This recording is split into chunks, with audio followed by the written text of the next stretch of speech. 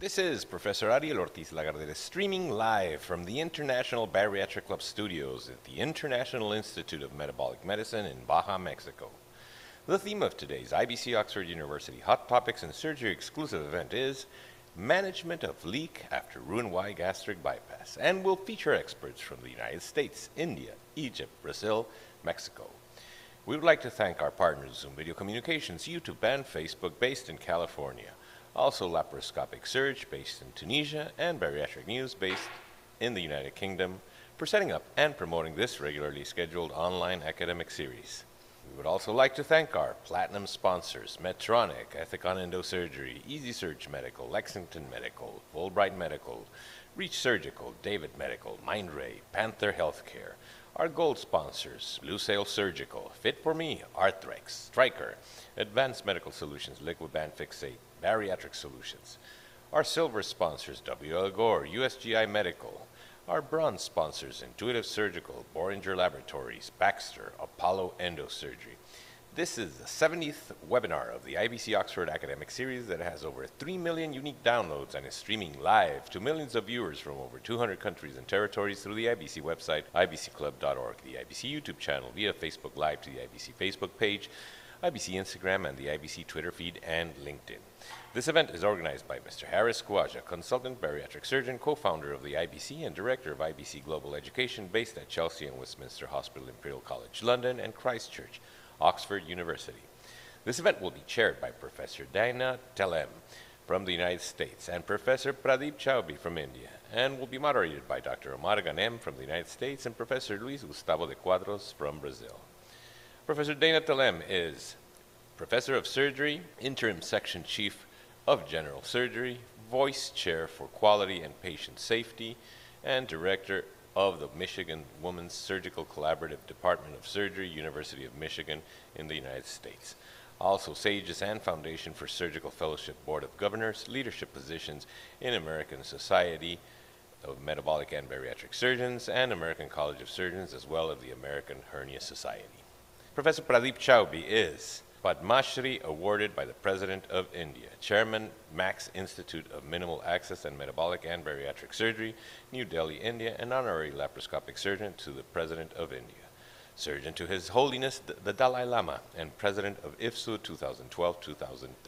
I will now pass it on to Professor Dana Telem to introduce our moderators.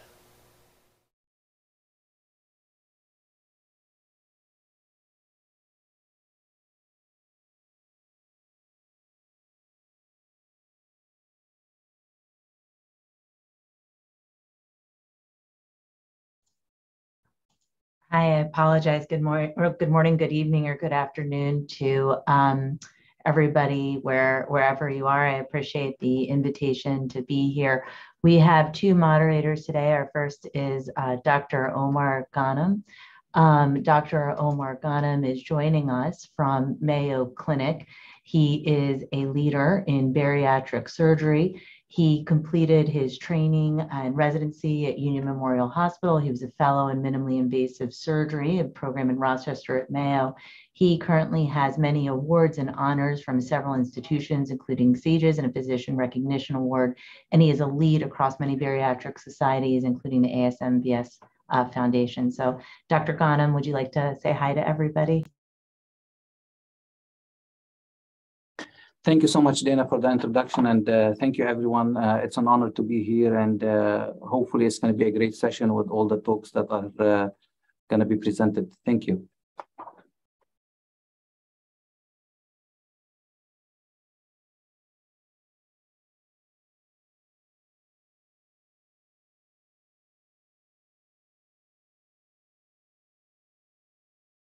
I apologize. I'm having some issues with my internet. Dr. Chowbey, would you introduce our next moderator? My sincere. Yeah, sure. Good evening, everybody. And I will be introducing the second moderator. We have Professor Luis Gustavo from Brazil. He's a consultant gastroenterologist in the Portuguese. I can help you find a place when I know your location. Brazil. In security and privacy settings, Choose the Privacy tab. Under Location Services, check Enable Location Services and Siri and Dictation. Pleasure to me to be here. I hope to help you in endoscopic questions. Thank you.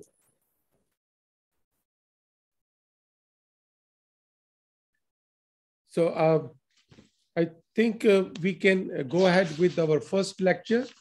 Is it okay now? I will introduce the first speaker.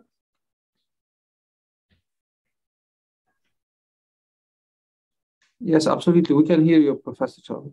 Yeah, okay. So now I think I will introduce to Professor Shanu Kothari from USA. He's the immediate past president of ASMBS, the Jean and H. Harlan Stone Chair of Surgery and Professor of Surgery, University of South Carolina, School of Medicine, Greensboro, USA, and the first Vice President, the Fellowship Council, USA. To welcome Shanu, and he will be talking about the acute leak from Jejuno-jejunal anastomosis after LRYGB. All yours, Shanu. Thank you so much for that introduction, Dr. Chowbey.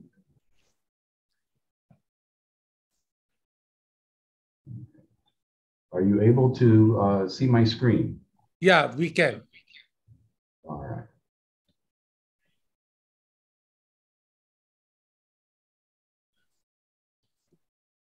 All right, these are my disclosures, none of which should have anything to do with this particular talk. My other disclosure is, although I'm a big fan of the Roux-en-Y gastric bypass, I've never had a leak personally at the jejuno-jejunostomy yet in my career, but I've had just about every other complication of the jejuno-jejunostomy that one can imagine. And so my time spent on this talk is going to be applying my 20-some years of general surgery principles around the leak, as well as a review of the literature. I think it's important to talk about the different techniques of the jejuno-jejunostomy and the implications that this could have on outcomes. I have, this is a picture of one of mine on how I perform it, which is through the unidirectional stapling down both common enterotomies and then a stapler firing in the same direction. Again, a pretty straightforward way of doing it, but what is well known about this technique is that there is the risk of the narrowing when you come across that common channel in that parallel staple fashion. So there are others who have come up with the bidirectional stapling technique, but still closing it in a parallel fashion to the anastomosis. And then there is the so-called tri-staple technique, very well illustrated in this chapter by senior author Adrian Dan, where again, the enterotomies are placed in such a fashion proximal that you can fire both directions, but then close the common channel 90 degrees to the anastomosis, leaving it widely patulous and patent. Each one of these brings their own unique advantages and disadvantages. I don't perform this particular technique, although I know it's very common. My concern about this is I think the jejuno-jejunostomy tends to dilate over years, and I think this particular type of anastomosis may give it a head start and or predispose it to intussusception, which in its most extreme form can present with compromised blood supply and a leak as well. I think about the etiology of this type of a leak at the jejuno-jejunostomy, and it could be technical, and by technical meaning just poorly constructed if you are suturing the common channels closed.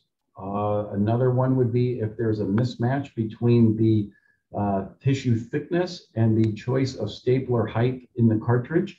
Could be a factor that could lead to leak as well from a technical standpoint.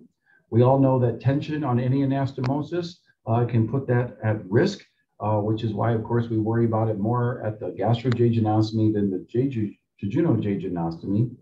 Poor blood supply can certainly be a contributing factor, particularly for those of us who divide the mesentery to try and increase length and decrease tension when it comes to the gastro-jejunostomy. And for those who don't do the omega loop technique, but construct the jejuno-jejunostomy first, by dividing that mesentery, it's always important to know that you would rather have the Roux side have a compromised blood supply, because you can always cut that tip off before construction of the gastro-jejunostomy. But if you have compromised those tertiary arcades to the jejuno-jejunostomy and you've already constructed it, now you have a partially ischemic at-risk anastomosis, which would may need resected and make for a very long day, that time in the OR, or tragically a few days later if it presents with a leak. And then of course, distal obstruction. And I've seen this on occasion. This can actually typically occur actually from a trocar site hernia downstream that can compromise either the jejuno-jejunostomy or even the gastro-jejunostomy under tension. When we look at the literature on management of the leak, specifically focusing on the jejuno-jejunostomy, as some of this literature may be reviewed by other speakers focusing on the gastro-jejunostomy, I think it's important to always talk about the day to diagnosis. And here we can see it ranged, even though it's rare, to catch one at 1 to 2 days is rare, but often it can be seen at 7 and 8 days. Now, I think the question one must ask yourself is, did this really leak on day 7 or 8, or did it only become clinically detected on day 7 or 8 by when the patient either represented or when the surgeon made the diagnosis? Again, I think there's, you could make an argument that it's happened earlier, but only manifested clinically a little bit later. And we'll see that theme throughout the rest of the literature. Again, a nice article looking at technical factors around this particular topic by senior author Bruce Wolf showed again that, as we know, we can't stay focused on all of the areas around the gastro-J, which we're going to hear about, which obviously has its own morbidity and mortality associated with it. But you can see that there were 7, or in this series, almost 16% of the leaks were at the jejuno-jejunostomy, and it goes underappreciated and under-recognized, which I think ultimately results in the delay in the diagnosis and treatment in this patient. Chenda's group looked at this and tried to make a classification scheme. And you can see, again, around the GJ, all the various ways. But again, depending on how you choose to construct your jejuno-jejunostomy, it can either be at the anastomosis, or you must always remember that there's the stump as well. So anywhere there is a staple line or an anastomosis, there is a risk of leak. We see this particularly in our patients who opt for a sleeve gastrectomy compared to a gastric bypass. Many of them say, come in and have been on the internet and studying things and have said, I want the sleeve because I don't want the risk of a leak. What they don't understand is, and that's when I inform my patients, they're still at risk of a leak. It's just not at an anastomosis or a hookup of the 2 types of tissues, because anytime there is that long staple line, in the case of a sleeve, or even in the stump of the blind tip of the biliopancreatic limb, there is risk of non-healing and leakage.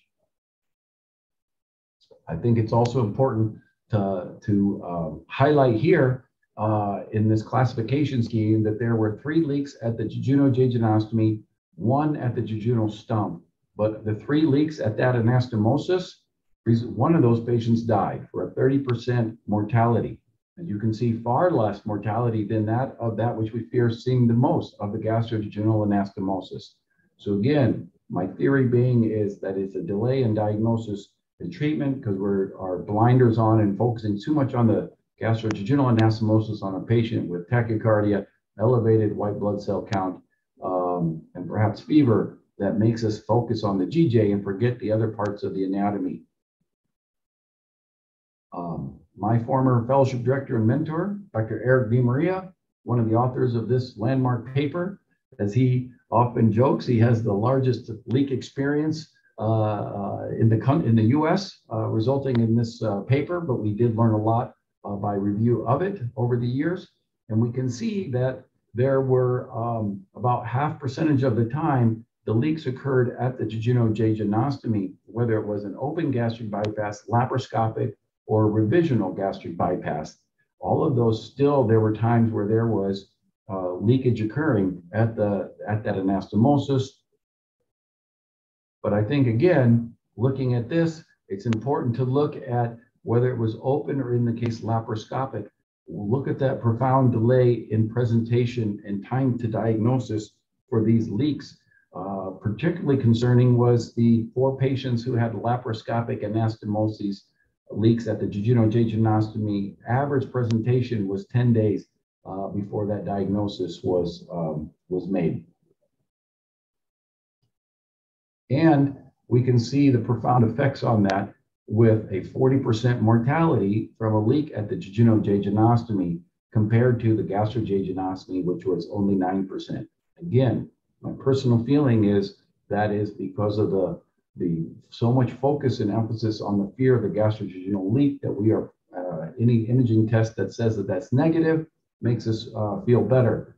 What's also important to know is 90% of these patients had an upper GI that was read initially as normal.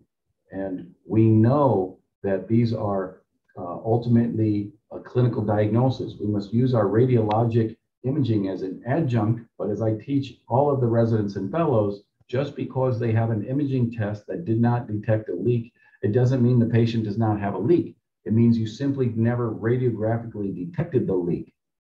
They all have false positives and false negatives associated. So we must ultimately use our clinical acumen to a patient who is clinically deteriorating but has a normal radiologic study and still strongly think that we need to be re-exploring that patient to look for a reason for their clinical deterioration.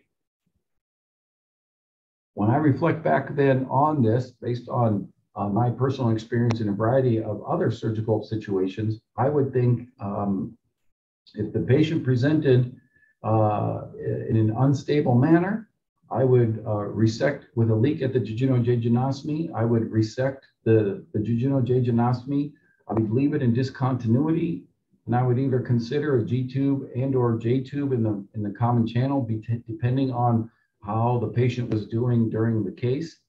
Another technique that I have done at times is a gastropexy or jejunopexy. So rather than committing the patient to the feeding tube at that time, I put 2 stitches in the stomach, excluded stomach in this case. I bring those up with a suture passer, and right before I tie those down through the abdominal wall, I put a clip on those 4 sutures. What that does is create a landing zone for the ultrasound guided or interventional radiologically guided G-tube or J-tube can then be placed as they show up quite easily on ultrasound. And so with 4 clips, it can make like a little helipad where you can stick a needle, pass your wire, dilate, and place a G-tube or sometimes a jejunopexy as well. That way, in a patient who did really well, afterwards, you do not commit them to the G-tube or J-tube for 6 weeks when they really ended up not needing it, but now you have to wait for that tract to mature. If the patient was stable and there was minimal contamination, I would strongly consider oversewing the leak, which has been well described in the literature as well. And if the patient was stable but had significant contamination, then I would consider resection and reconstruction in that situation with a G-tube in the remnant. I think it's important to know that when you resect the jejuno-jejunostomy, obviously you have 3 limbs there and that would require 2 anastomoses. The internal defects get a little creative as you try to close those, as I know I have done occasionally in the past, again, for obstruction, but not necessarily for leak. In closing briefly, what do we have in terms of prevention of leaks? We know that there's a growing body of evidence around the use of indocyanine green fluorescence, or ICG. There's an entire society dedicated to this. It's been described in the use, including for the jejuno-jejunostomy and gastro-jejunostomy, and particularly for revisional work. I think our industry partners are trying to put some science behind this, because what I consider perfused may not be considered perfused by my colleague. And so therefore there is the opportunity for some objective data around this. How this ultimately translates into leak risk, I think, is still an area for further study. But I think if you had divided the mesentery and suddenly were concerned at any question about before you construct the jejuno-jejunostomy and commit to it, I think it's a good role there as well. Also, there is a role for cyanoacrylate has been studied in an animal model. Can this increase the burst pressure of the jejuno-jejunostomy? They used a grading scale also to look at adhesions in the animal model. And in what they noticed was the burst pressure did go up significantly if cyanoacrylate was placed over the anastomosis.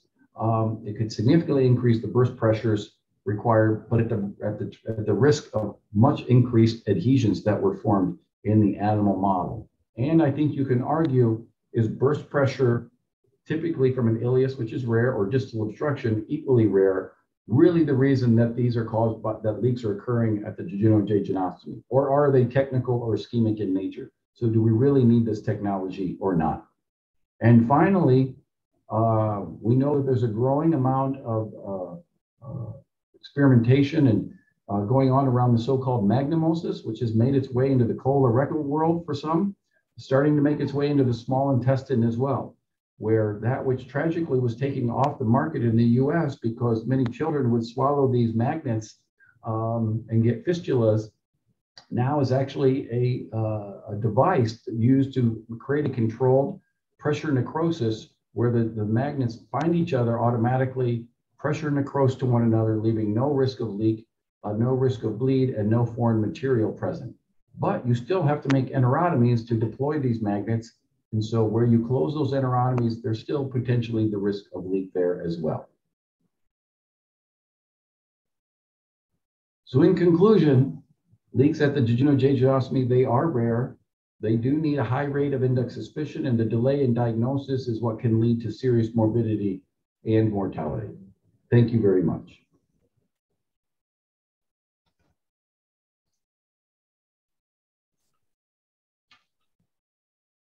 Thank you very much, Professor Shanu. I have, first of all, I think I must appreciate the way you presented it. It's extremely useful. There's one point which you said about the port hernia. I greatly appreciate that, because I had one case where, because we close all the ports, but like you feel confident that you have closed the port, but the port might have opened, the sutures might have given way.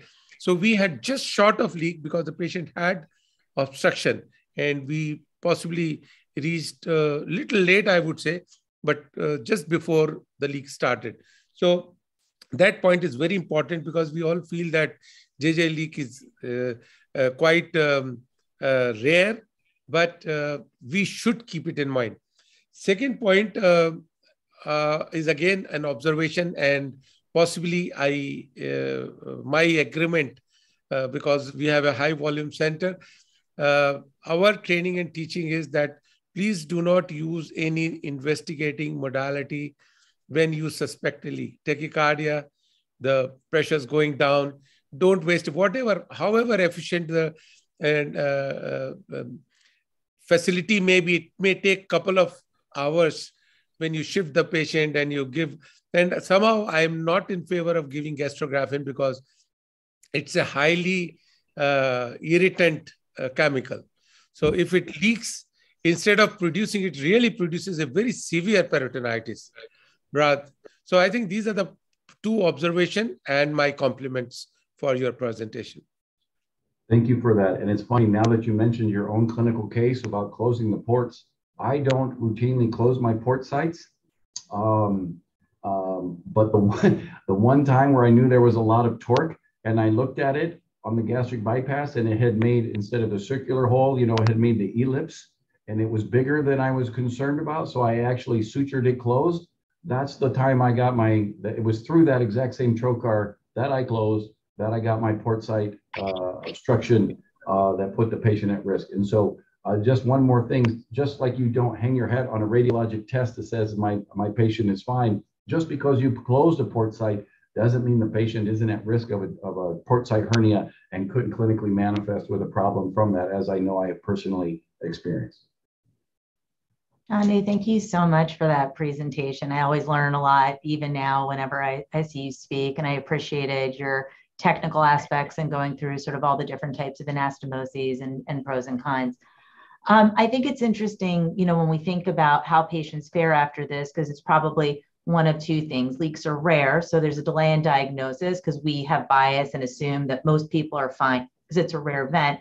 And then the second portion is management, right? So people get sick because we delay management, but people also get sick and bad things happen because of how we manage the leak in the operating room. And I can tell you, after giving this year's oral boards, there's a lot of very interesting thoughts on management within that first 24 to 48 hour critical period, particularly when there's a lot of inflammation. So I have sort of two questions for you. One, can you talk to us about intraoperative leak assessment? And is that the reasons why leaks are rare? Because I can tell you from my own personal experience, I'll intraoperatively leak test a million sleeves and never see anything. But 1 in 20 bypasses, I see some bubbles and I oversew it, and I feel okay from there.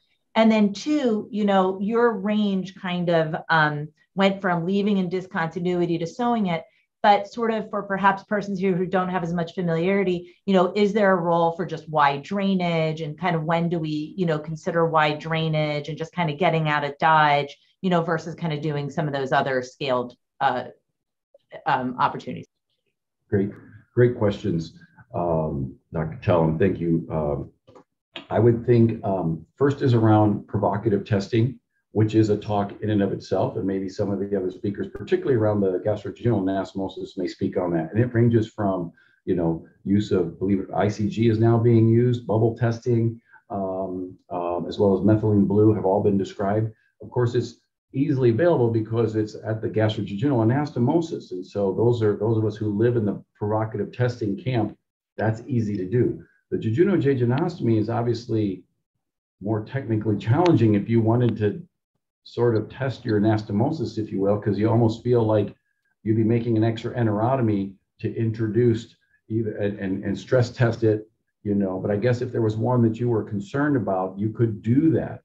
I hate to say something about one of my fellows, but he recently created an intraoperative injury I've never seen before, where he passed the point through the stapler through the back wall on the mesenteric side. So I had to take down the mesentery, see that hole, close it up. And then I was thinking, could I bubble test this? And I was almost tempted to make another, enterotomy and pass the scope in and bubble test this unique injury to make myself. Fortunately, the patient did well. I didn't do that, but I think that in unique situations, we could consider that kind of provocative testing. Wide local drainage is interesting because I think we go to it more, and we'll hear what the speakers say around the gastro-jejunal anastomosis, because there's not a lot of tissue left to reconstruct at that point, per se. I don't know how often I would use it. If a patient presented late with a delayed contained abscess, I would think about percutaneous drainage, which is in essence wide local drainage, or I should say focused drainage. That may turn into a fistula, perhaps, I don't know, unless it's sealed off on its own. Otherwise, I think if I was there, and whether it was laparoscopic and open, and I saw a hole, I'd be tempted to go ahead and try and repair that, thinking it was maybe technical. The one with the GJ is, well, it didn't heal the first time, so why is my stitches going to help in that inflamed tissue the second time around? I think maybe downstream, less tension, less risk of that. I would certainly perhaps lay a drain at the jejuno-jejunostomy after that repair, though, as well. Thank you, Shanu. Great talk as always. And I want to reiterate also and repeat what Professor Chowbey and Professor Telem mentioned regarding displaying all the methods and techniques that about performing a JJ. I do staple the JJ and close the common enterotomy. All have advantages and disadvantages. And if you ask anyone, we are all biased to our technique and why it works and why it doesn't. There are some things with the JJ, there is a learning curve in the JJ. So I tell my fellow that the JJ is where you're going to get issues when you start working. And I reflect from my experience because Obstructions, I think Nen published on that early on, that obstructions in the first 60 or 70 JJs that are performed are way higher at a higher rate than later, because there is a learning curve to it. When it comes to leak, I've never had an issue on the GJ, knock on wood, but I've had an issue on the JJ, which is the base stitch that I put on the opposite side away from me between the BP limb and the common channel, just to at the crotch of the staple line, that pulled through and through on post-op day 4. And the patient had very heavy mesentery, a bypass in a patient with a BMI above 70. So that was an issue. It did reflect as a port site infection. And the port site infection, another thing I teach my fellows, that the port site infection early on is a reflection of an abdominal catastrophe. It's just sealed against the abdominal wall. And when I went back on that patient and had a look, it's like when the stitch pulled and then it's sealed, and it gave me the idea of just doing a jejunal patch on the opposite side, and that's how I repaired it. But again, I mean, because there is bile, because there is a high bile flow, because it's already a anastomosis prone to obstruction. So the management around the JJ is sometimes harder than the management of a GJ leak, because one, we're more familiar of how to manage GJ leaks. There is the availability of stents, pigtails. When it comes to the JJ, almost always, I would say the management is operative, except in the condition that you mentioned, where it's already just a abscess around the anastomosis and you end up draining it. While I've seen it being done, I always worry in a very thick abdominal wall with the kind of microbes in the small intestine, how that infection in the abdominal wall may, if there is any leakage around the drain, there is always a possibility of a neck fash or something similar. Again, because of how thick the abdominal wall is and because of how low of a reserve our patients our bariatric patients have. My question is for you. You didn't mention staples. Like, what kind of staples do you use or you prefer for your width-wise for your JJ? And when you are, we always talk about in the sleeve or the bypass or doing the pouch, we are choosing between leak and bleeding. When you are stapling in a JJ, we never talk about that, probably because the JJ is the jejunum, a thinner wall. But what if it's a revisional case? Would you change anything of how you construct your JJ? Would you still do the same stapling irrespective of how the jejunum looks like? Yeah. Great question, Dr. Ghanem.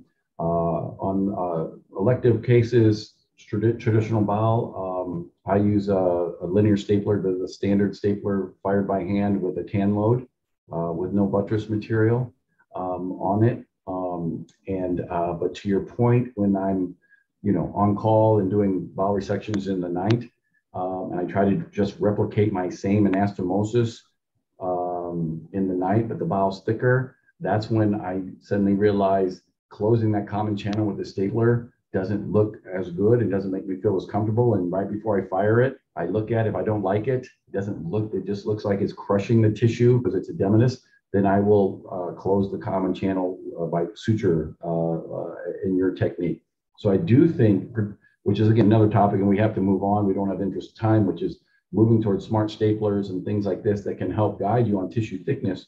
Because 25 years ago when I started this, you didn't know you picked the wrong staple height until you fired it, and you either broke the stapler, or had mess form staples and things like that. We've made tremendous strides in technology now, where before you fire, we're starting to get some sense of, is this the right load or not for that tissues? And so look forward to seeing, hopefully that'll translate into better outcomes around the world in the upcoming years as well.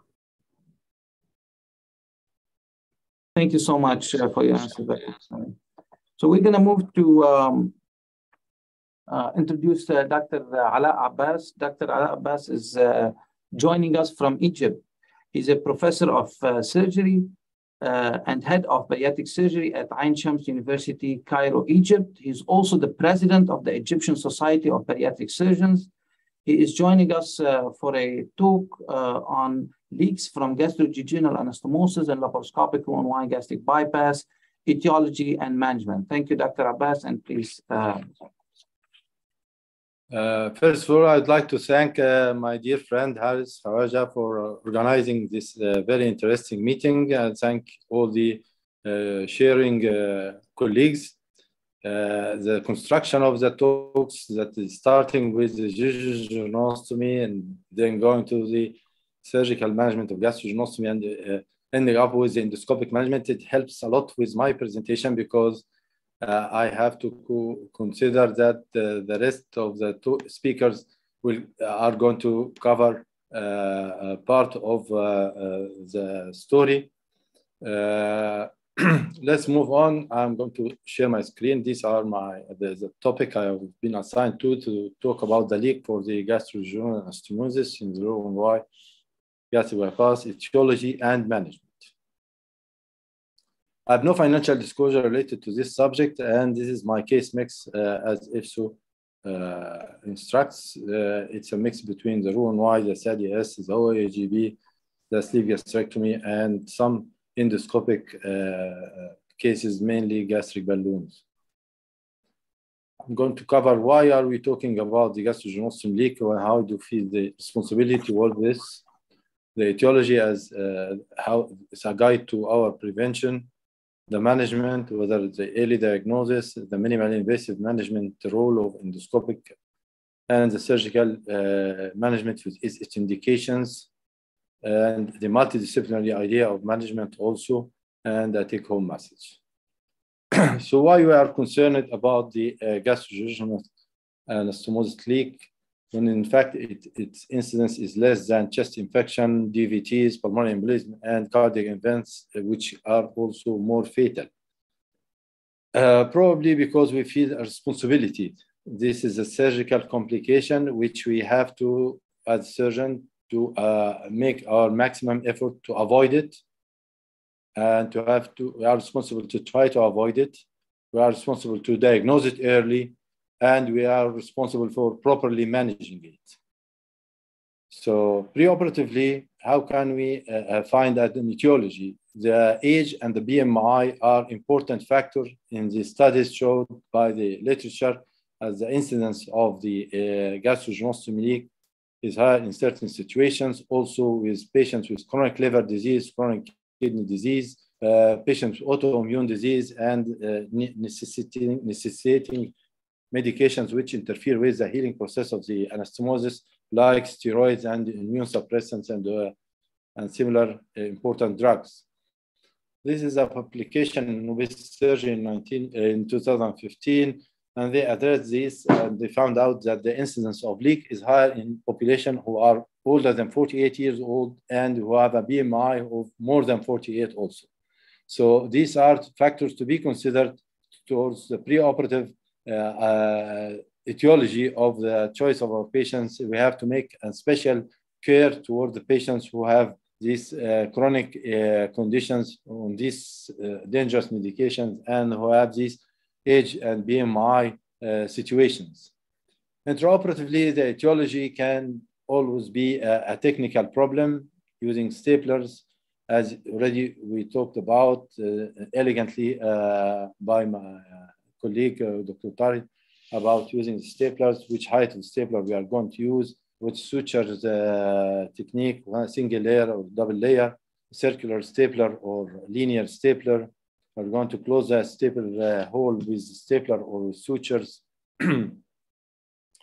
Some use fiber and sealants to minimize the leak. Some use reinforcement, which again is mainly to minimize the bleeding from the gastro-jejunal, but it may well have some role into minimizing the leak.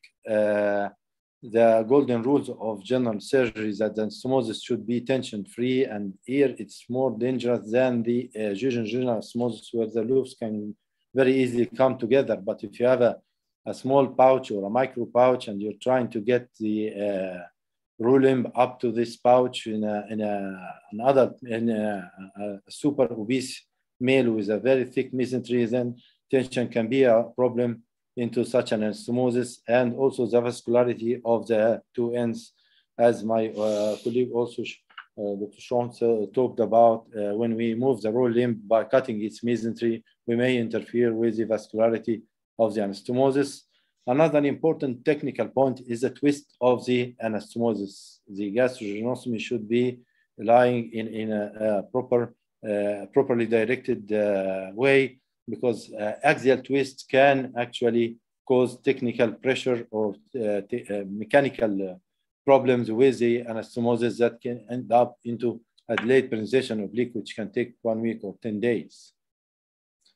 Etiology intraoperative, we also have to think about testing intraoperatively to minimize, to early diagnose the problem intraoperatively, whether by bubbles or air, by methylene blue, by ICG, if you have a problem with vascularity, especially in revisional cases, when you've done a lot of dissection into previously devascularized tissues, and some role for intraoperative endoscopic testing, again, for the anastomosis and the color of the mucosa from inside. Also, another intraoperative point which can avoid the leak is downstream obstruction. The jejunostomy, not necessarily, as Dr. Sean said, cause leaks, but more commonly it can cause mechanical obstruction by being twisted, by being closing its mesentery, creating an obstruction which backfires at the top at the gastrojejunal, creating the leak due to the distal obstruction with the construction or closures of windows, mesenteric windows, or the dreaded Roux-en-Y when you misalign your anastomosis and you make a complete circle rather than a raw limb. And all this cumulates into experience, which is the surgeon's experience is a cornerstone of getting this procedure safer, and the responsibility of the senior surgeons to transmit their experience over the years to their younger colleagues to make sure that they learn how to do it. That's quite obvious, and it makes a big difference in the statistics. So we can see in the literature about the experience, the number of cases of leaks differs according to centers. Centers who have big load with big experience, we usually have less incidence of complications. And I personally have an experience visiting Dr. Philip Schauer in Cleveland Clinic in 2006. I was already about 8 years in my bariatric career, and I was fascinated by the fact that he put in his OR room the steps of the Roux-en-Y procedure in fixed ink on the wall, and he has to tick each step every time, every case, by a circulating nurse to make sure that he's going through all the technical steps. So even experienced surgeons can have problems with their technique due to overconfidence, due to we are at the end of the day humans liable to make mistakes or being not that at your best on that day in that case. So we have to make sure that we have to make sure that things go right intraoperatively by creating such a way to recheck and recheck and recheck our work to make sure that the patient comes out of theater with the least problems. And here is another publication to re-emphasize the importance of using tests for the gastrojejunal.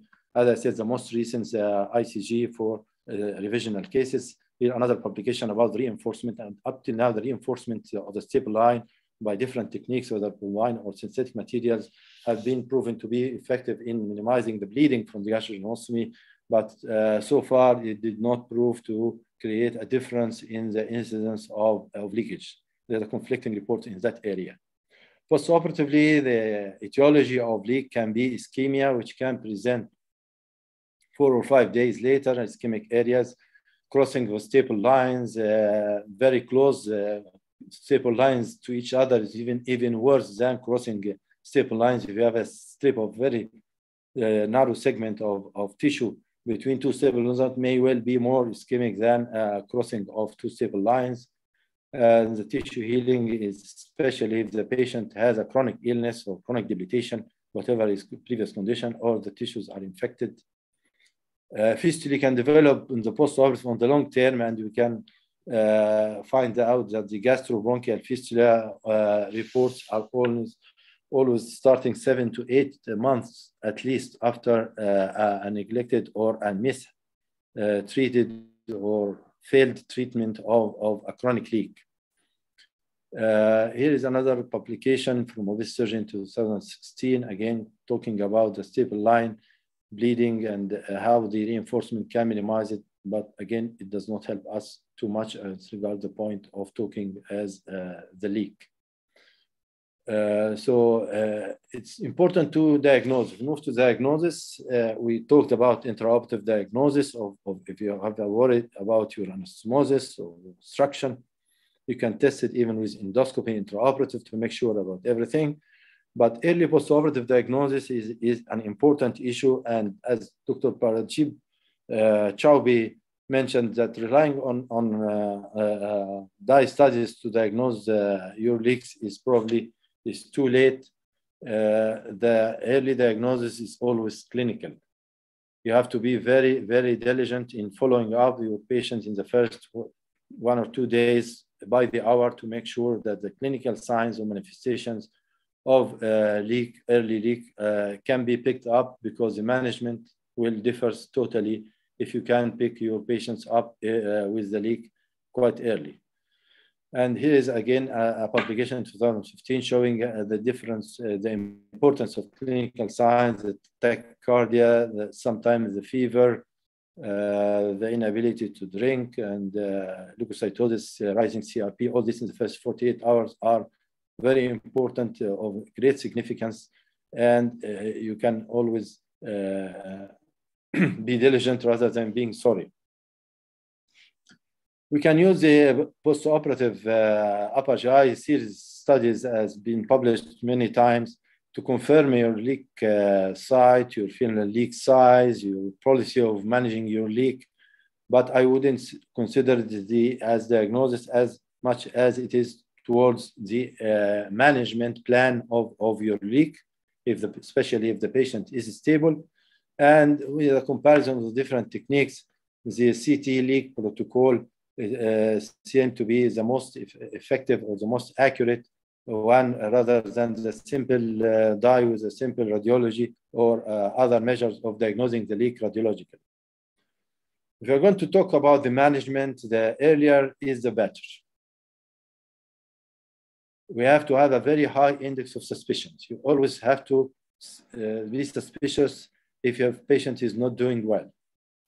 And you have to avoid denial. You cannot say that this patient has been done nicely, that the procedure was accurate. I don't remember when was my last leak. It was 5 years ago and so on. And this patient has a chest infection, his fever due to his chest, this patient is having other problems. So these are all very dangerous things. Nobody likes to face his complications and problems.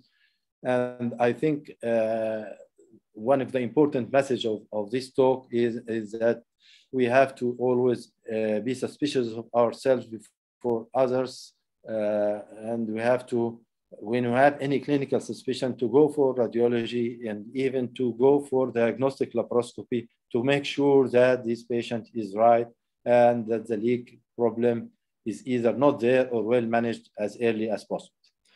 Our management options include minimally invasive, which has been growing and progressive over the last few years in a very strong way. And I'm sure Dr. Manoel Galvao will elaborate on this very elegantly in his endoscopic long experience with managing leaks. But this has to also include some interventional radiology to drain, because sepsis has to be drained. The endoscopic stents will not work in a septic situation or the patient with pockets of sepsis. And you have also to remember patient nutrition during the duration of his leak management. He has to be well nourished, hopefully better enterically rather than intravenously, which still can be used sometimes. And Dr. again showed that the importance of even in the Jejuno-jejunal leak when he's gone in to create a gastric feeding tube or a make a landmark for such an intervention if it's needed. Here are some publications of successful management of intra-abdominal collections and sepsis by percutaneous images techniques with interventional radiology and followed by some endoscopic stenting. So where surgery goes in this equation, we still have indications for surgery. In patients with acute sepsis, we cannot rely on patients with a severe sepsis or unstable patient to send them for percutaneous drainage and send them for endoscopic stenting. It has to be managed by proper laparoscopic drainage, opening the pockets, washing out this abdomen, and making very good drainage to save the patient's life.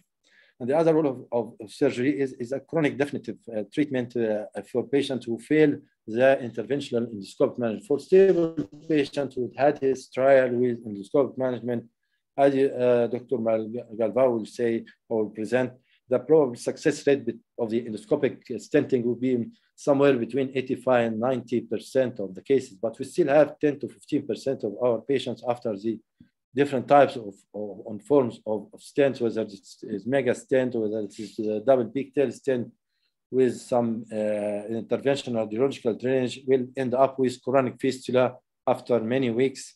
These fistulas, if they are neglected for many months, they will end up into, as we all know, into bronchial fistula or more complicated situations. So definitive surgery, interventional surgical intervention to treat these fistulae is our responsibility.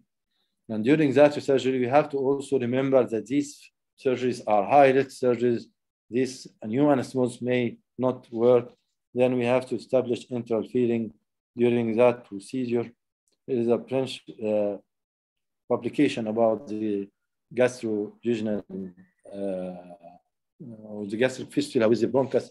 And most of these fistulas are secondary to sleeve, but if you look into these publications, you find that some of them can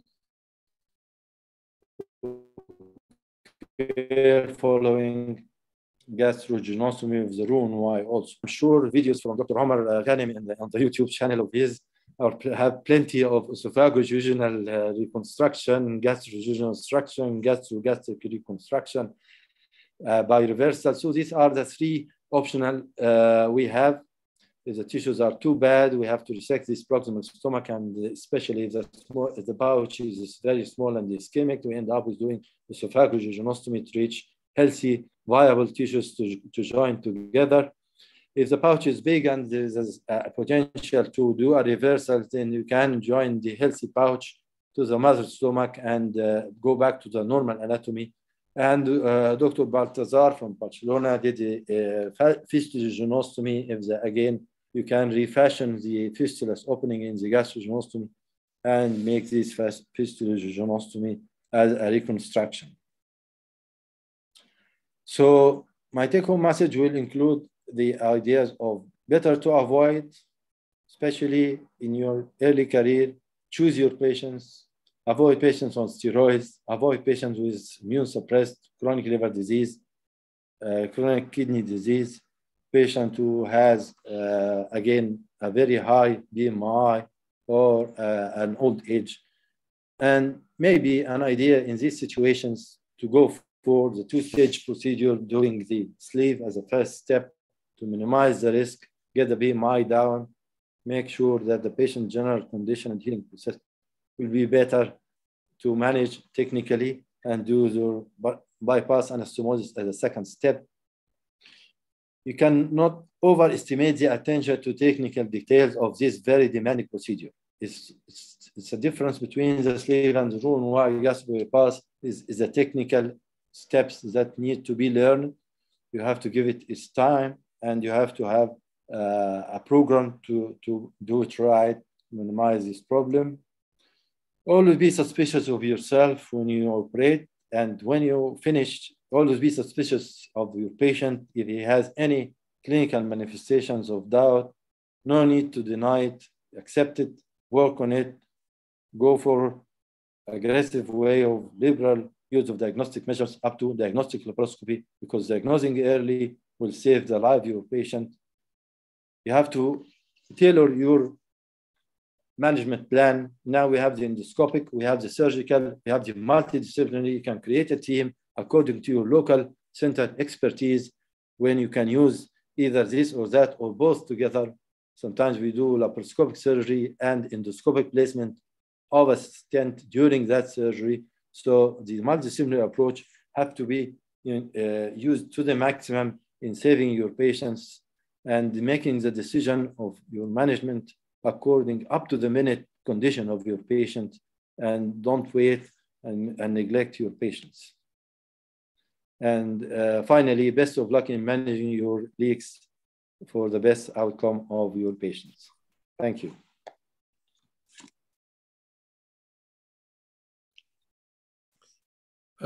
Thank you very much, Professor Abbas. It's a very, very informative and very apt presentation. I have just two brief questions. First is, do you see any role of buttress materials now? First of all, I would like to say hello to my dear friend, Professor Chowbey. We haven't met for a long time.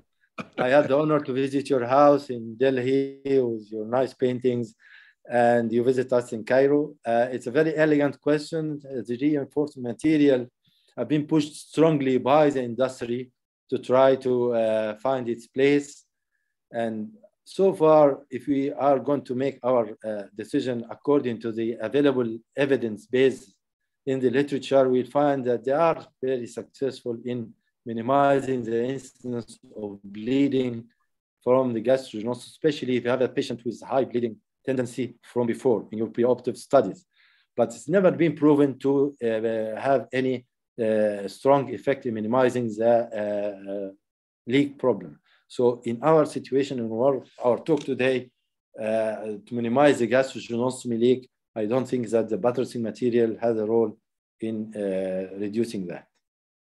My second question is that with the improving technology in the stapling devices and understanding of stapling, do you see very significant changes in the leak rates, maybe a couple of years back or maybe 10, 15, 20 years back?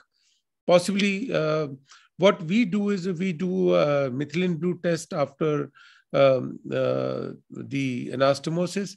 And what we have observed that in last many years, like the on the table per operative methylene blue leak has dramatically reduced with the new stapling devices. Do you think you have also observed that the leak rates have significantly reduced in last maybe decade or so? I'm sure technology is a very important element in the medical practice of our era. And the more they provide us with better technology, the more we get our procedures safer to our patients. So with these intelligent measures, they are trying to help us to make the newer staplers we are hearing about, that they will be able to choose the height of your stapler not too late, as Dr. Sean said, that when you finish stapling, you find that you didn't use a proper stapler. So hopefully the new machines will tell us which is the proper height to use before we fire, not after. So technology is a help. But I think the devil is hiding in the technology, and it is important to always recognize the human element. Up till now, we still have to drive our cars, in spite of having intelligent cars which can drive itself. I think it can minimize, but it cannot really delete the importance of the human factor in minimizing this technical issue in OR. It helps. And probably the other thing which is helping us too much now is the number of practice cases all over the world. I think the more you do, the more experience you get, the less chances of problems you run into. And just a little emphasis. Thank you for I would like to emphasize that the clinical diagnosis of leak is very important. The only way to conclude whether it is leaking or it's not leaking is laparoscopy. And I strongly feel that this message should be conveyed for early detection of leaks. And if it is a negative laparoscopy, I think is a good indication that the team is mature enough and very conscious about the possibility. They are suspicious and they are very vigilant team. That's why I insisted to put it in my take-home message that you have to liberally use the laparoscopy as a diagnostic tool if you have suspicion, clinical suspicion, and you cannot prove it radiologically. Yeah, thank you. Thank you so much for such a wonderful and comprehensive talk. I loved your conclusion. I always tell our residents and trainees the best way to figure out if you're having a problem is in the operating room, not sitting by the bedside, hemming and hawing and waiting, and then days and days go by and people just get sick. And I think the negative laparoscopy is a success and not a failure because it's attention and it's something that feels wrong, but we need to do. I'm curious because we talk a lot about staples and staple heights and stapling technologies, but I think there are three main ways people do these gastro-jejunostomies. Some people do them all hand sewn. Some people do them stapled with, sutured closure of common anerotomy, 1 or 2 layers, and then some use all EA and stapled. And we have that variability of practice right here, even in our own institution. I've actually shied away from using just a stapled anastomosis because I worried about stricturing in having some downstream because at least anecdotally and through some of the literature, a little bit higher rates of ulcerations. Whenever I've done provocative leak tests, which I do endoscopically in the operating room, whenever I have little bubbles, it's always from either the tail end at the closure of the anerotomy, or I was kind of chuckling, Omar, when you said that you had a leak at the crotch stitch because, all good intentions. The one time I had bubbling was because I was trying to do a tension relieving stitch and because the tension went. So I guess in your opinion, sort of, you've had a ton of experience in this. What do you think the single most likely human factor is to these leaks kind of downstream are? And there's no best or worst technology, but where have you landed for yourself personally as you think about that trade-off between safety and efficacy, downstream for these patients? I think the problem will always be in the super obese population, men with huge left lobe of the liver, trying to make a tiny pouch for such patient with a short mesentery, fat and thick, which you cannot see where the vessels are. And you feel it. You're pulling these tissues together. You feel the tension. This anastomosis is not going to work. So I think this is the most dangerous type of patients that leak. And it's again, try to avoid it is better. Early in your experience, is probably take these patients into 2 stages procedure, get them asleep at the beginning and leave them for 1 year or so, and then you go back, life becomes much easier. Or send them to another one who's more trained in doing this super obese. Because I think in these situations, in my opinion, having a slightly longer, bigger pouch with a more relaxed, tension-free anastomosis, even if the patient's weight loss on the long term is not going to be ideal, is safer than doing a tiny pouch and creating a lot of tension, ending up into a leak. Call me too much no, I'm just conservative person, but I hate to be in this situation. Right. No, I hear. So when you feel like no matter what you do, there's tension on the anastomosis, what I'm hearing is you try to create maybe a longer or a bigger pouch.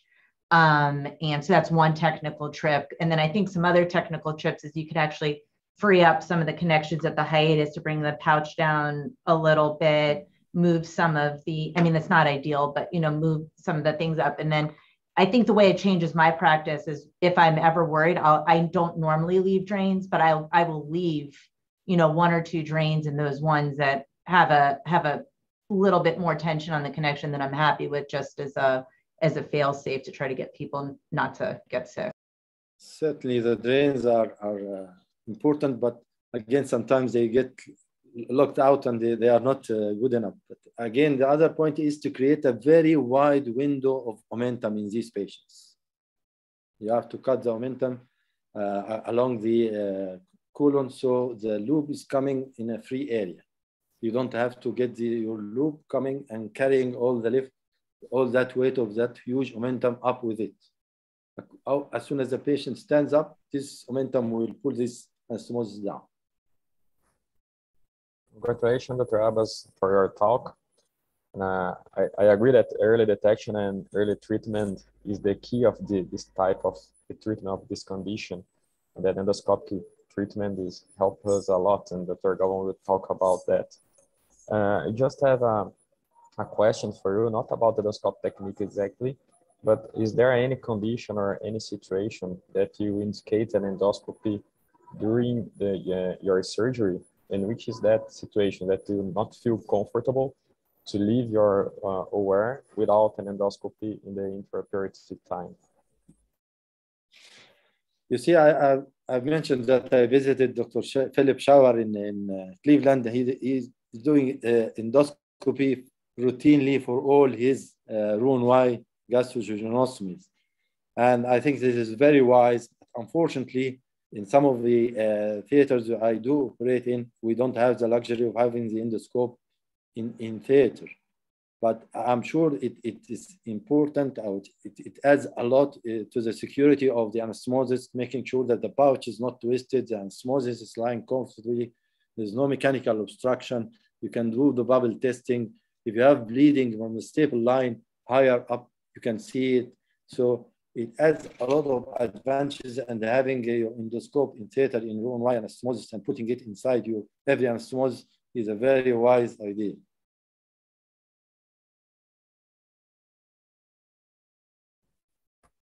Thank you. We have a cash question right now, or need to let's pass for the next lecture? Okay, so I'd like to present now our next speaker, Dr. Manoel Galvao. Dr. Manoel Galvao is a professor of surgery and gastroenterology of Aurobindo Medical College, Indore, India. The head of bariatric endoscopy services at Mohad Bariatric and Robotics Center, India. Scientific director of Endovita Institute, São Paulo. Director of Innovation at IBC. Dr. Manoel will talk us about endoscopic treatment of leak after Roux-en-Y gastric bypass. Greetings, Manoel Galvao Neto, and it's a pleasure and a joy to be among you in the 7th webinar of IBC dedicated to sleeve gastrectomy complications, specifically leaks. And let me start my presentation. So it will be the possibility of treating by endoscopy those kinds of complications. This is the team I probably work with in Brazil, also or work with Mandari in India, and now in Mexico with Dr. Elias Ortiz and team. That's my disclosures. I offer you to judge if the presentation is going to be commercial or not. And to note and to clear that bariatric endoscopy is a very mature field in my country. You can see by the importance of the publications on that. And we can really help on different types of procedures, specifically to tell that in always you talk about complications, so we have to state that bariatric surgery is as safe as a laparoscopy, so it's a very safe procedure, but eventually can lead to complications like leaks and leaks in bypass. So most of this presentation is presented is on the website of American College of Surgery, as you can see, and how those leaks can be. So we are specifically talking about upper leaks on the upper part of the procedure, as you can see here on the right side of the screen, because the lower part is hard us to reach by endoscopy and to treat any of those complications on that. So in terms of those leaks, you can see here the bypass can be very discrete and be disastrous, as you can see here. Most of those leaks, they appear early, up to 1 week, and they tend to be coming together with sepsis, so have to be intervened very early and otherwise you can have lead common complications like the gastrobronchial fistulas.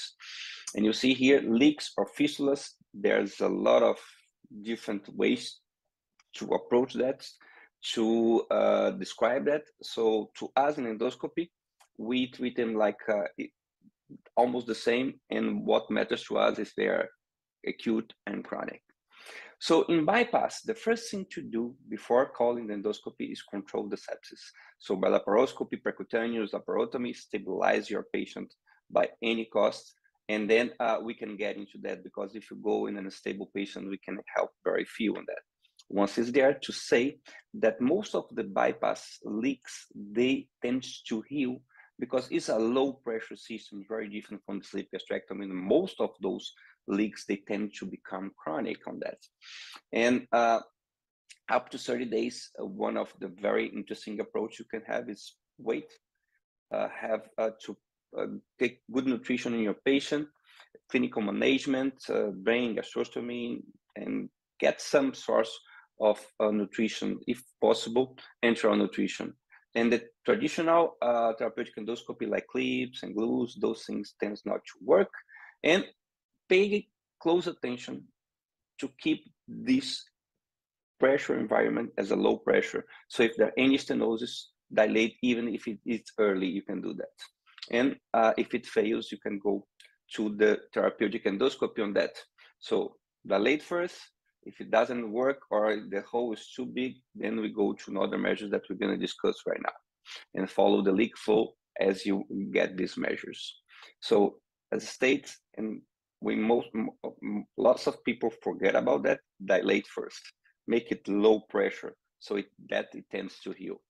If not, we have, you can see in the screen, quite some possibilities to treat those kinds of leaks. And the first comes is the stents, the older one that had used the most. And you can see here in this meta-analysis that if you use endoscopic treatment, 92%, and when you take out all of the confounding factors, still 92% of healing when you use endoscopic approach to treat Roux-en-Y gastric bypass leaks. And especially our centers and our team is used to that, to use the stents for bariatrics complication. And you can see here that on overall, we can treat the majority of the leaks, 80%, with the using of stents. And then if you follow meta-analysis and more studies on the basket, this from São Paulo University, those guys are very good on judging and evaluating other people's work. So that's the meta-analysis. You see 28 papers. This part is specifically for Roux-en-Y gastric bypass, and you can see very different types of stent that comes a lot of confounding factors that will analyze that. But anyways, 11 studies, 108 patients, and you can see 76% overall success rate when you use any kind of stents to treat that in any kind of those. Most of them were treated acutely. As you can see here, if you put acute and early, you have more than 80% of the patients were treated in that situation. As time passes, the stents tends not to work properly for bariatric leaks. And you can see here that's the losango meta-analysis pointing on the same direction, what I said. The Achilles tendon is the stent migration on a third of those. And that's we cap to say that. And in 1.2 stents per patient means that some patients will need more than one stent to heal. And that's in the round 3 to 5 weeks of stent in places, what the meta-analysis points to us. You can see here the meta-analysis on migration, around a third of them has this problem. And another meta-analysis, more recent meta-analysis, 2022, saying to us what is leaks and stents. It means that it works. It needs to surveil the patients. More prospective randomized studies are needed, but they are very difficult to be done on that particular area because the patients are few and comes from different centers.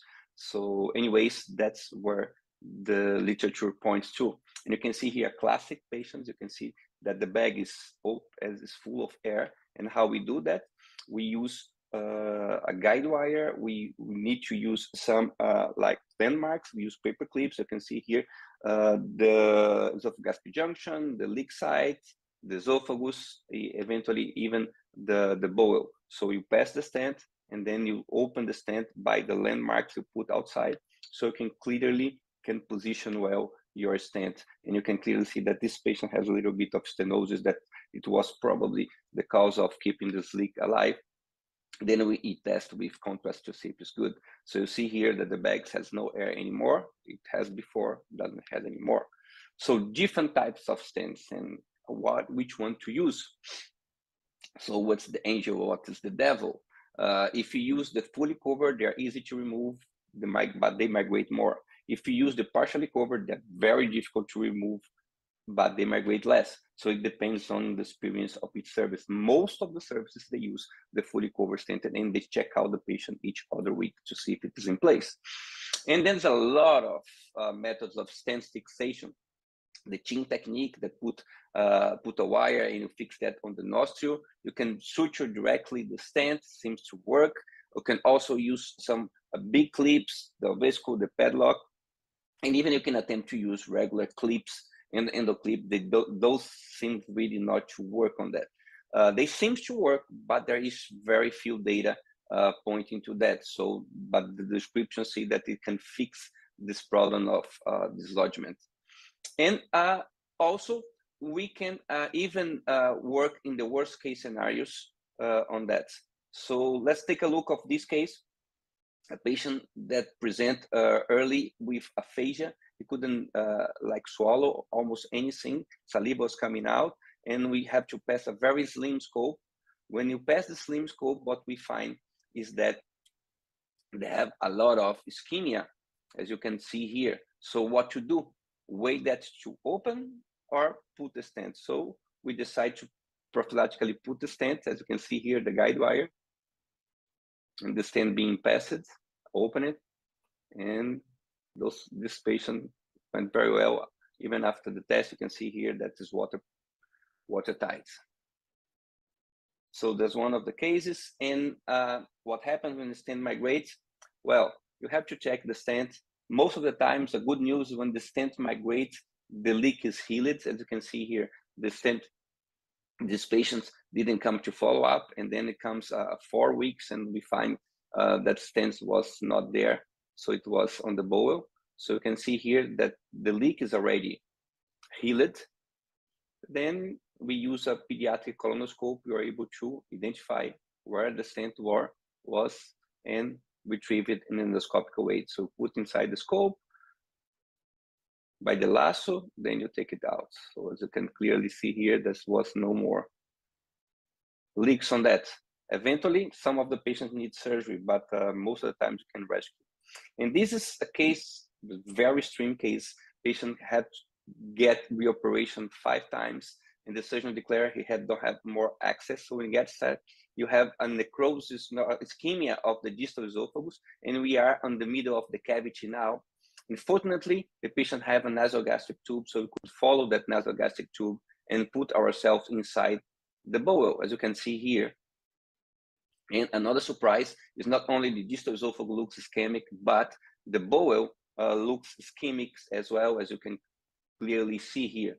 So the decision was made in putting a stent to reconnect it. So we use a summary guide wire. Then to that we put the stent, as you can see here. We open the stent. Patient was in ICU, intubated, so we didn't put any nasogastric tube at that time.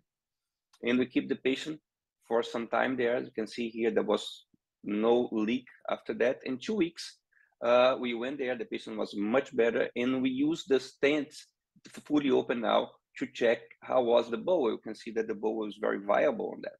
So the patient, after that, we passed the nasogastric tube. The patient was getting better.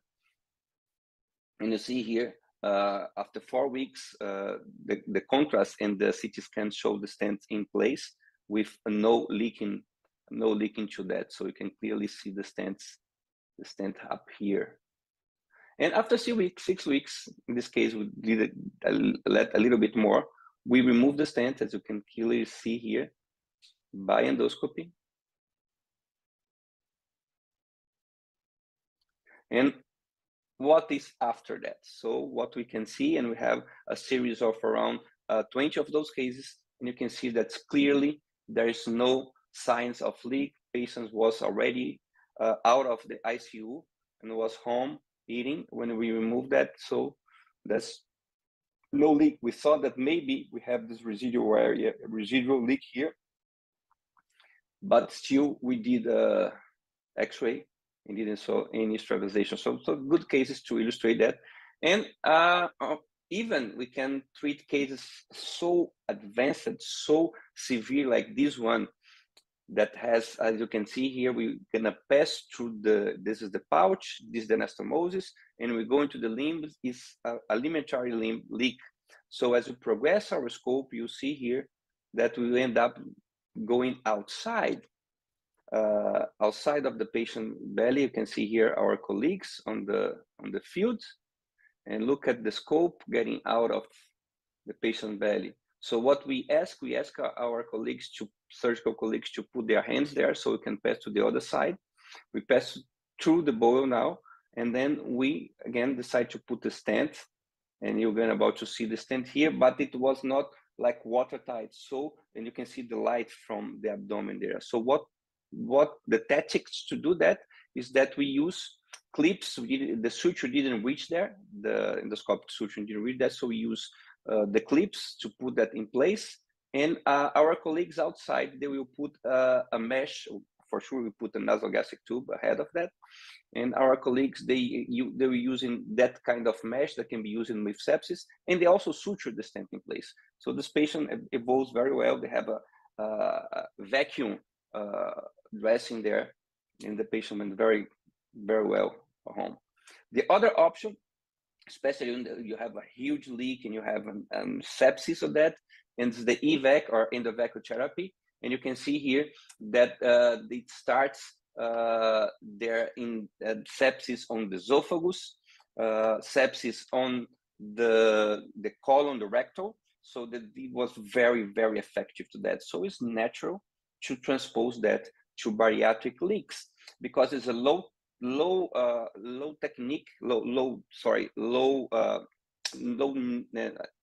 doesn't need a lot of technical skills, a lot of technology. It's ready, available there. So this is the very first publication on a Roux-en-Y gastric bypass, and they have very good results, and this patient has a sepsis on that. And so bariatric leaks, there are very few reports on bypass, a little bit more on sleeves. You see one of those is a 6 patients, 100% closure, but with 23 days of patients in the hospital. So there's a downsize of these techniques. We have few data, and the patient needs to stay more in the hospital, but it's a low tech and it's readily available. So it's gaining some popularity on that. And even progressing on this new stent that is a vacuum stent, so it put both of those possibilities together. We have to observe when the data comes on those patients in bariatrics. So what to do in terms of direct closing, glues, suturing, clips, irregular clips. So that's a lot of doubt. The series is small, and if the laparoscopic direct closing doesn't work, my personal opinion is that those kind of things, they doesn't work on a direct closure. So the meta-analysis even evaluate this over the scope clip, this big one, the second on the left, and 60% of those resolution compared with 90 plus of the other techniques. So also the pigtails, the internal drainage is so popular, they work so well in the sleeve gastrectomy that very few data on the gastric bypass. So I just show you the mainstream of this, and we'll finish telling you that we can really help even when the worst case scenario. Look at this very old paper of us, 2011, by using the techniques we have up this at the time, stents, septotomies, and things, we were able to heal the gastrobronchial leaks. Some of them you can see here in bypass, some of them in leaks. So depending how evolved is your center, how specialized is your center on that. So, and overall, the endoscopy can really helps on treating the leaks after gastric bypass. So thank you very much.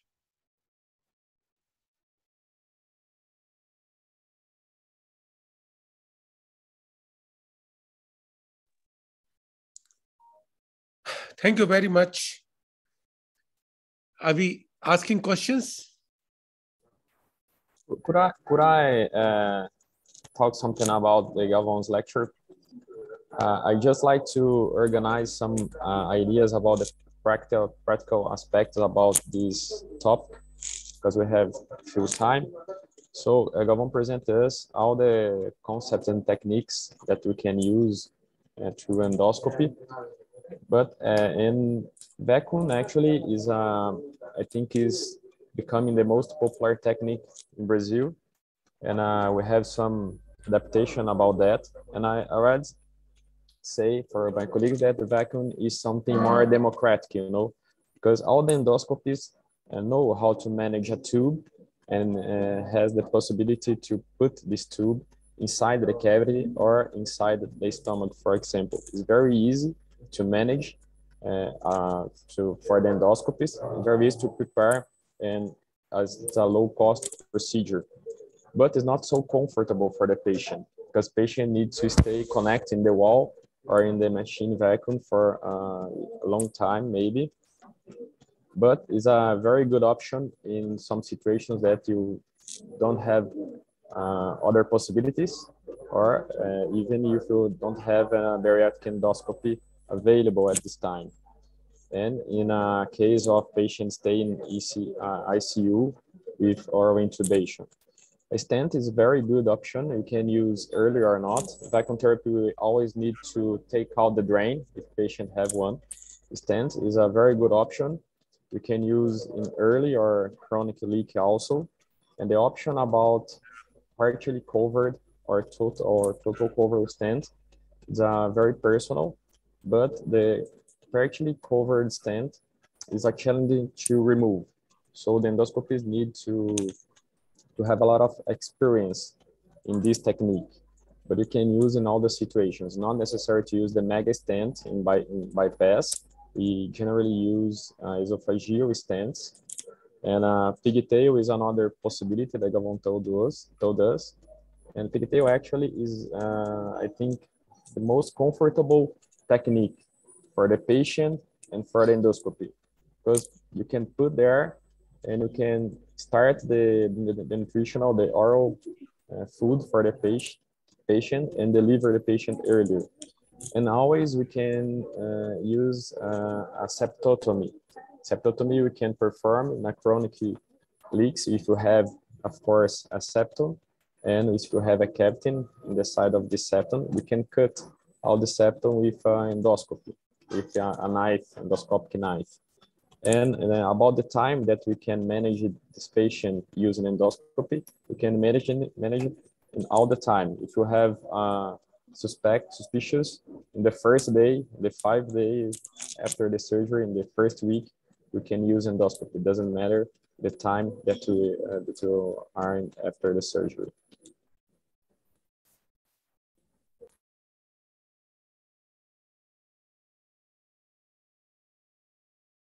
Thank you for this summary.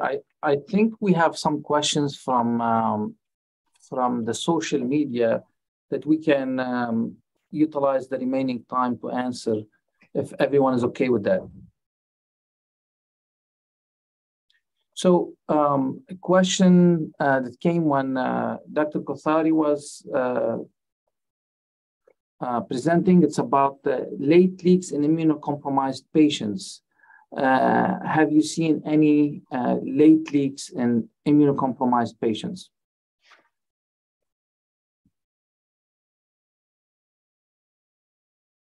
If Dr. Kothari is not there, Dr. Abbas, please feel free to.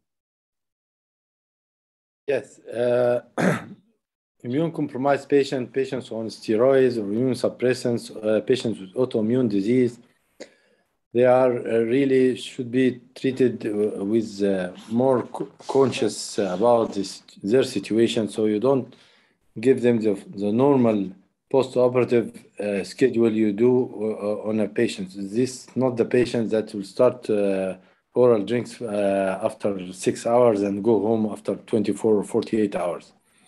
We usually go back and treat these patients like the old school of open surgeries, that they have to stay NPO for 5 days. We do the contrast study on the 5th or the 7th postoperative day, and we start very gradually the oral and progression flows after that. Because these patients have the tendency to leak at the 7th or 8th or even 10th postoperative day when they leak. So you shouldn't trust in the early. You should have to look after them properly and be very diligent with their diagnosis. Also, you may consider technical points in these patients rather than simple single layer of sutures. You can use 2 layers of sutures. You can use the 3O rather than 2O. You have some technical points of change. You have to change during your procedure to make sure that these patients have a better chances of healing, less chances of leak. Perfect. Another question, again, we still have a minute or two, is about the use of fibrin glue to prevent leaks. Dr. Telem, Dr. Chowbey, if you can comment on that, if you have had any experience with using fibrin glue to prevent leaks. Not really. I think I don't think it can really help in preventing the leaks, because it's not going to prevent if it's an avascular leak, it's going to be there. The avascularity will not increase with glue. I feel that the low pressure is the secret of having lesser chances of leaks. And my other thing was that possibly, well, I think our endoscopist friend Galvao was, don't you think that using a foreign body reduces and it slows down the chances of leak collapsing and, healing sooner? With a gastrostomy and doing just nothing and draining it should help. Yeah, I don't use fibrin glue because it's not going to address ischemia or tension, which is why I think most of these leaks happen. I use more fibrin glue sometimes along staple lines or edges in persons who are on anticoagulants where I need to anticoagulate very quickly. And I realize it might just be voodoo, but it makes me feel a little bit better, to do it. But I think it's not a great combatant for leak issues. I agree with you both. So I'm gonna go back to you, and I think the conclusion statements both from Professor Telem and Professor Chowbey. Thank you. Professor Telem, please go ahead. Well, I wanted to thank everybody for spending the morning, evening, or day with us, depending on where you are in your time zone and location. I hope this was educational. I know I learned a lot and very much enjoyed seeing friends and colleagues from around the country. And I think it's great to be part of the 70th event and look forward to seeing everybody for number 71. So thank you so much to the organizers and to everyone for being here. Yeah, same as here. I think it's a pleasure meeting all of our friends, which we have not met for a long time, and also to revise. And, your memories get revised with the knowledge and expertise which they have and the suggestions to make it safer surgery for our patients, and also give emphasis on the teaching aspects to our younger surgeons. So it has been a wonderful evening, and thank you very much, Ariel and Harris, for giving us all the opportunity. Thank you, the moderators, and above all, thanks our speakers to bring the salient features of a particular topic and with a very clear-cut message. Hope we will have more frequent and more important such meetings in the future, covering a very important but very crucial aspect which changes the clinical outcome of any surgical procedures. So thank you very much, and wish you all a good health and happy times ahead. This has been an IBC Oxford University Hot Topics in Surgery production. I want to thank my co-chair, our moderators, and our distinguished panel of experts for their valuable time and talent today. We want to acknowledge all our partners and sponsors as our global collaboration produces safer and better outcomes. To view the complete Hot Topics in Surgery series, subscribe to our IBC YouTube channel and follow us on our social media platforms.